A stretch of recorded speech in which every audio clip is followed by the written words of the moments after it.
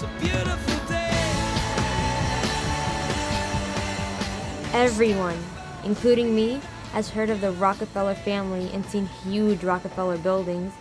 Well, I never dreamed I would be sitting down with anyone who actually knows them, let alone runs their foundation. Nice to meet you. It's so great to see you. It's a great honor to be here. Dr. Rodin has been a friend to our schools for a long time. As a former professor, she loves the education we get, but it's really much more personal than that. So I understand you went to an all-girls high school too, and I would like to ask, what benefits did you get out of it? Going to an all-girls high school made me who I am today, literally. I remember coming home in 7th grade and telling my parents, whoever, Johnny, someone, who was the boyfriend of the moment, told me that he liked me in spite of the fact that I was smart. And my parents realized that I could not be in a co-educational middle school where I really would not flourish. And so I went to Girls High, which was an all-academic public school in Philadelphia. I am part Palestinian and part Jordanian. I feel really lucky that I can attend such an amazing school, but many of my female relatives will never have that opportunity. What do you think is the greatest obstacle to girls' education globally? There are two great obstacles to global girls' education. One is, in most countries in the world, parents still choose to educate their boys before their girls.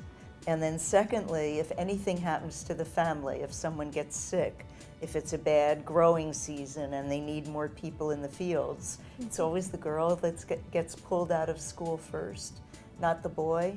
So girls around the world still have a very significant challenge. Who were some of your favorite teachers in school? I had a great kindergarten teacher named Miss Invernizzi, and I already knew how to read, and I think other kindergarten teachers might have been sort of dismayed at that, differences already in the class. But she was wonderful. She would give me books and encourage me to do more and encourage me to help the other kids as they were learning letters. And she really gave me a sense that when I knew something, I should feel proud of it, not embarrassed about it, but also a great sense that you shouldn't brag about it. I think I did brag about it a little. And she really taught me what humility was all about. That was a really good lesson very early. I was fascinated by Dr. Rodin. All the famous people she knows, I never met anyone who has accomplished so much.